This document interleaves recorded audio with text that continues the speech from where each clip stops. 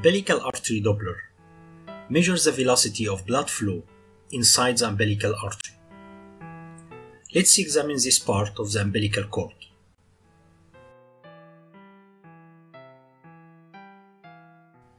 During systole, the blood flow is very fast. This depends on the fetal heart contraction.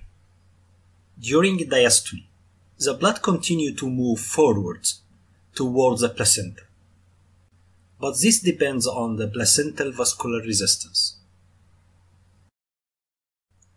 Doppler study will examine these velocities and represent it graphically on the ultrasound monitor. In normal pregnancy, the healthy placenta has a low vascular resistance. In this graph, the highest point on the cardiac cycle is the peak systolic velocity, referred to by the letter S. And the last point on the cardiac cycle is the end diastolic velocity, referred to by the letter D.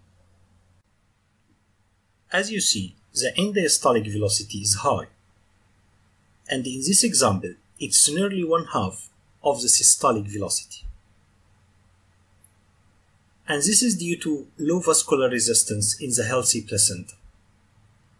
From these values, I mean S and D, we measure the Doppler indices.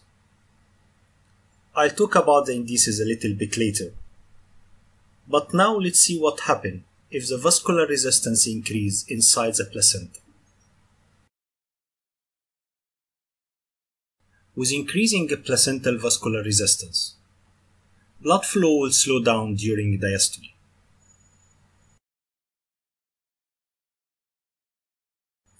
On the graph, the end diastolic flow will decrease.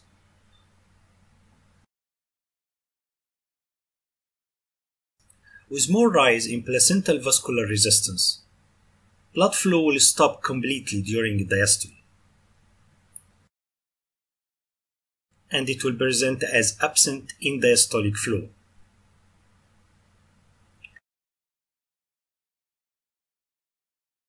With more and more rise in the placental resistance, blood will move back during diastole.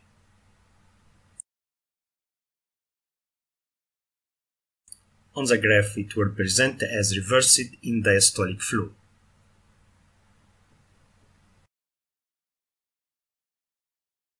To summarize, with low placental vascular resistance in healthy pregnancy, the end diastolic velocity is high,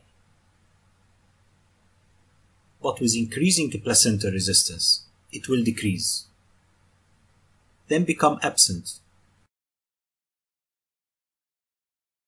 and finally it will be reversed.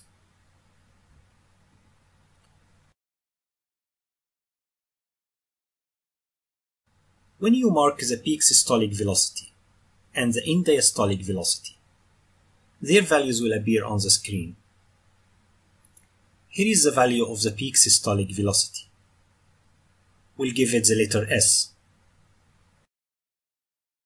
And here is the value of end diastolic velocity. We'll give it the letter D. And the program will predict the average velocity during the cardiac cycle. We'll give it the letter A. Then it will calculate the Doppler indices, SD ratio, resistance index, and the pulsatility index.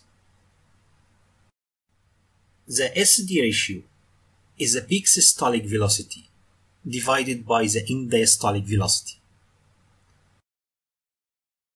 And in this example, it's 2.17. The resistance index is the difference between S and D divided by S. And in this example, it's 0.54. The pulsatility index represents the difference between S and D divided by the average velocity. And in this example, it's 0.76. Now we ask whether these values are normal. To find the answer, go to the website perinatology.com. The link is present in the description.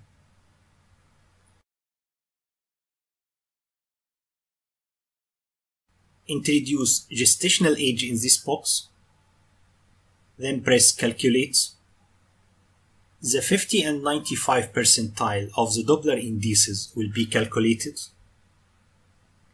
Abnormal results are those more than 95 percentile. Now let's analyze the results of our patient. As you see, all the indices are less than 50 percentile, and these are normal values. Another method, parenthesis short for umbilical artery pulsatility index, and a link for the reference is present in the description. Any result above the 95th percentile is considered abnormal. Let's analyze our patient results. Here you see the PI less than the 50 percentile, which is normal value.